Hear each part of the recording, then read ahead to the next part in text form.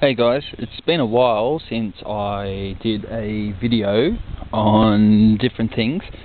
A lot of things been going on, blah blah blah, and this and that, and with the house and stuff like that, and other things have been going on, so I've been a bit slack lately, but I'm trying to set up the website and what have you, so hopefully things will kind of, get back into motion. But I thought I'll do a video on the 10x10 project, so I'll just show you what's kind of happening with it. So some of the garden beds are still kind of plain, being prepped. Now, the chicken pen's still there, that's all finished now, so I'm actually kind of going between chickens and ducks at the moment. Chickens because I want the chicken eggs, but ducks because I want to eat the ducks. So we'll see what's going on there. Now this is an asparagus bed. I've got to top it up, so that should come on in spring. The other one is just basically been a compost heap. I've been turning it over, so we're in spring now, even though it's been raining a lot. So we'll see what happens with that one. The herb garden, I'm going to prune all this back. You can see I've got rocket going on here, so that's starting to bolt. You can see the seed heads coming through, and there's some garlic in there. Everything else is kind of going along alright. I'll probably prune a little bit of it back. Now this is where I've been getting the majority of my rocket from over the last few weeks. You can see they've been kind of picked to death here and there, but that's been really good. So kind of endless supply of salad greens, I guess. So that's been doing really well, so good stuff there. This bed, I've just been prepping that over winter as well, so that's got another layer to go on top, so that'll be cool. Moved the gooseberry, so that's in here now. Artichoke, now you can see along here I've got 3 more artichokes that I put in there that I salvaged from another garden, so they're coming along alright. I planted some rhubarb bulbs, or crowns I should say. They're coming up nice, and I hope you can see just along here, that little row, that's more garlic. So those cloves, bulbs I should say, I'll grow up to normal, and then I'll separate all those cloves and I'll replant them again next season.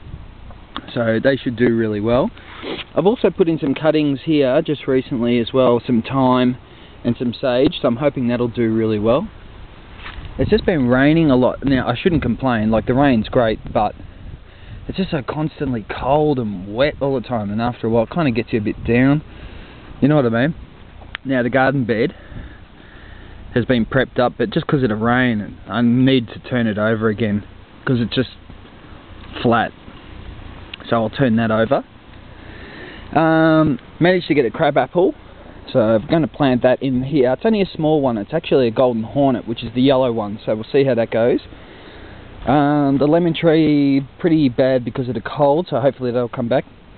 Blueberry, so that's starting to bud up now, so that's cool. That's a plum that I managed to salvage, so we'll see how that comes out. And mint is coming up okay, and that's that compost bin that you can see. And that's basically the garden bed there. So the main things really are to put in zucchini, eggplant, tomatoes,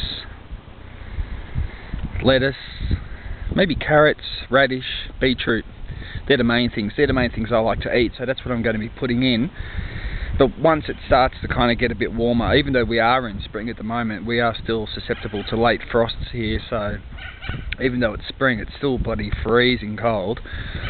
So we'll see how we go. I'll probably put in some seeds in some trays and to raise the seedlings, because you can control the environment that they're in, keep them a little bit warmer for germination. I'll go over that with you guys too. But a lot of stuff, this year I'll just have a crack at putting the seeds straight into the garden bed, and we'll see how it goes as well.